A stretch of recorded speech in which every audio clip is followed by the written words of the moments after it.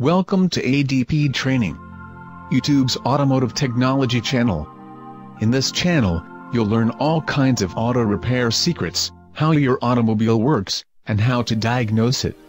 Hello everybody and welcome to another video. In today's video we are going to talk about the LIN BUS Network Diagnostics using the 8-channel oscilloscope.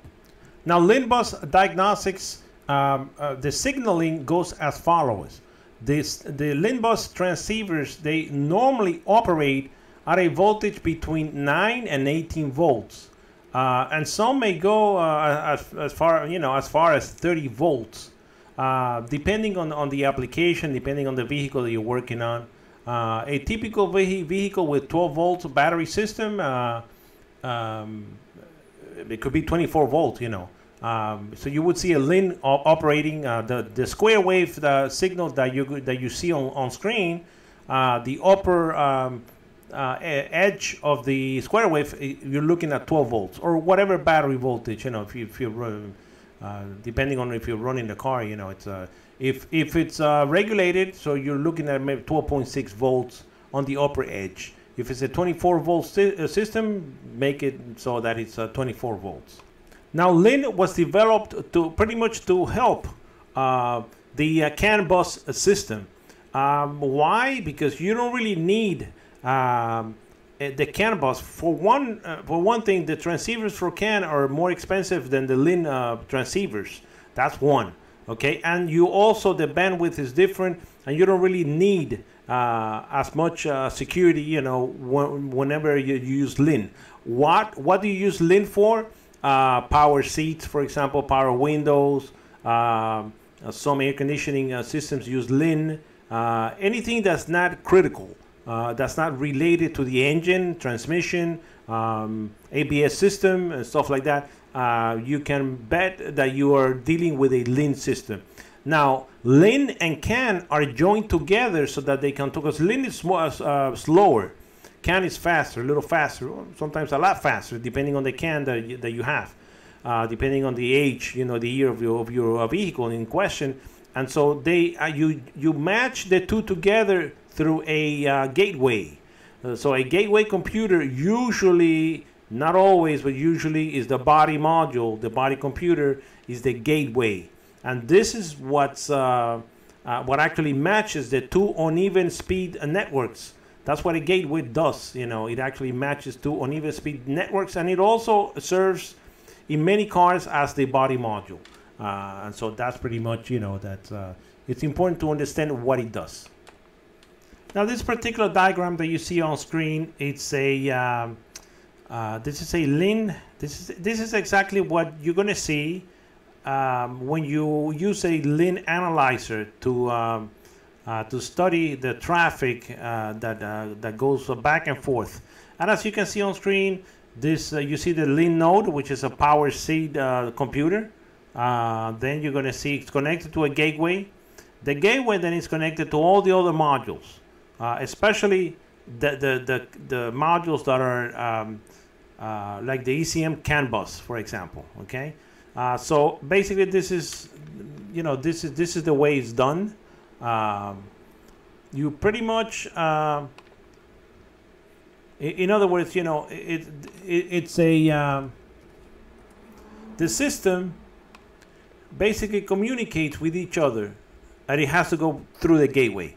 And that screen that you see in the center, it's exactly what you're going to see on your laptop. If you start using, or your desktop, if you start using the LIN analyzer. Okay. And the LIN analyzers, we're going to see a couple of shots here. That it's just a little box that's connected via the USB port, to the. This is what it looks like. It's just a little box, Don't spend too much money on these. They're not that expensive.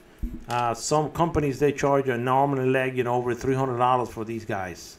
It's not expensive. Okay, it's not at all, And so. This is a popular one from PIC, from Microchip. This is the company that makes them. So anyhow, now we're going to go into the signaling. So on screen, we go into the 8-channel scope software. And if we go into vehicle diagnostics, network diagnostics, and we go into the LIN, this one here, the LIN. Okay, and what you see on screen, the lower website, this is the actual channel connected to the ECM. I'm sorry. I mean, we're not going to use it because we're not connected right now. We're not connected to anything, so we're going to shut it off. Okay, we're going to use the upper sample waveform. Okay, this particular scope has a bunch of sample waveforms, which is very, very useful. Okay, and this is what the LIN network looks like. And as you can see on screen, the upper, let's see if we could plot some cursors in there.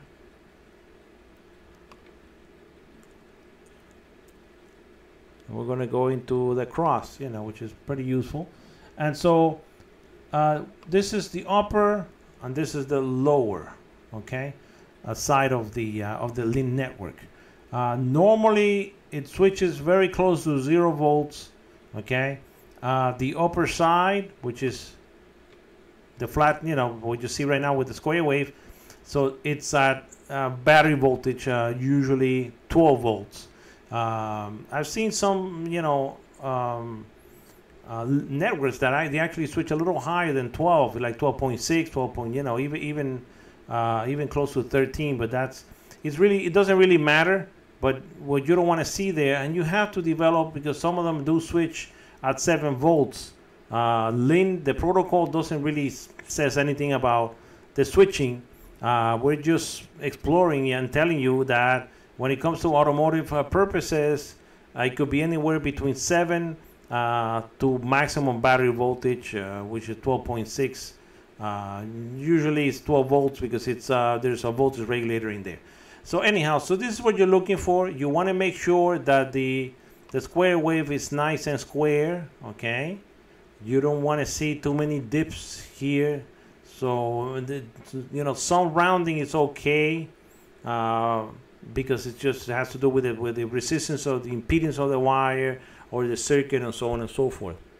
But basically, that's the way it is. A single wire network, one wire only. Okay, and so basically, it's a very simple. You don't really. We went briefly before into the LIN network analyzer. If you want to, get yourself a software and a little gadget to play around with the LIN. You're going to have to decode to see who's communicating, because all the modules have a different ID, okay? And it's really beyond your needs as an automotive technician, even if you're a do-yourselfer. You don't. It would be nice to know, but I mean, it's impossible to know all these. Sometimes you have as many as 22 or 26 modules communicating on the LIN network.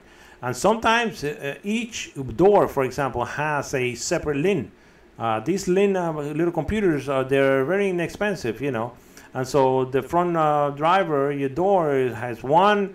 The passenger front is another one, and everybody else uses a different. And the same goes for the power windows, and everybody else, So it is what it is. You don't really.